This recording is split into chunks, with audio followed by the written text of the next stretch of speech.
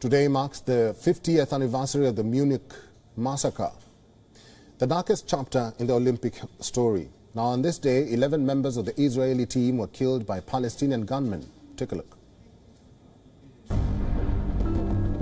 September 5th, 1972.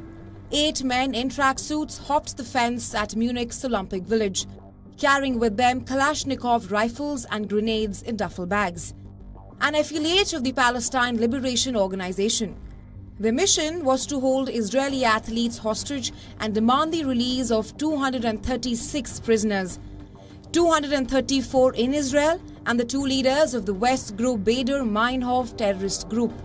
But the mission failed. About 20 hours after it began, 5 of the hostage takers were dead, along with 11 members of Israel's Olympic team and a German policeman. American swimmer Mark Spitz reflects on the 9 days in Munich that changed his life. At the 1972 Olympic Games, he won 7 gold medals and broke 7 world records. The day after his final gold, he was thrust into the unfolding tragedy of the Israeli hostage crisis. So I was thrust in a unique situation. In one sense, was I a spokesperson for who?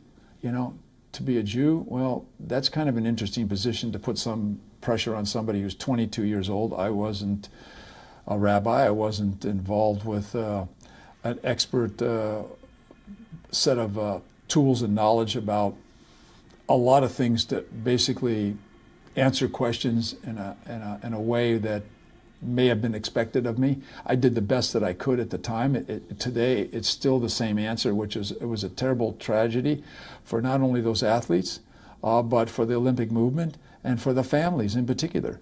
And we're still talking about it today. The Munich massacre of September 5th to 6th, 1972 left repercussions on an international scale, waking up Western governments to the threat of terrorism, showing the power of live broadcast and setting the stage for future violence.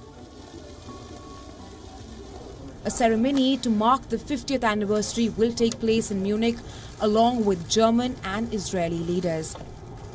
Bureau Report, WION World is One.